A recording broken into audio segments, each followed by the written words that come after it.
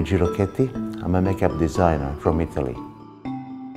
I started really when I was a kid. My first time on set was The Godfather 2. And I was just brooming, washing sponges, cleaning brushes. And for me, that was so fascinating.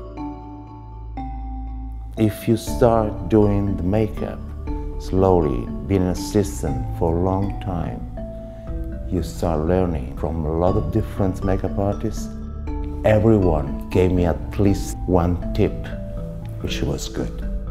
I can give you the tips to learn prosthetics or beauty makeup or any kind of makeup, but you need then to do it. You need to practice all the time.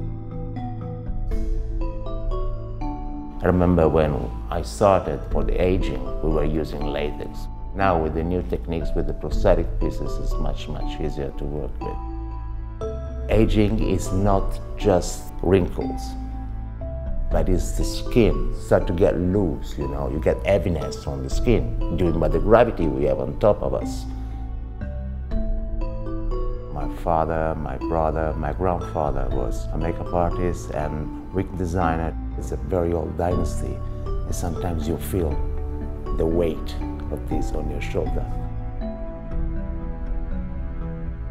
I don't have secrets, so I like to pass all my knowledge to the guys here. Everyone can be the best and can become the best, but you never finish to learn something in your life.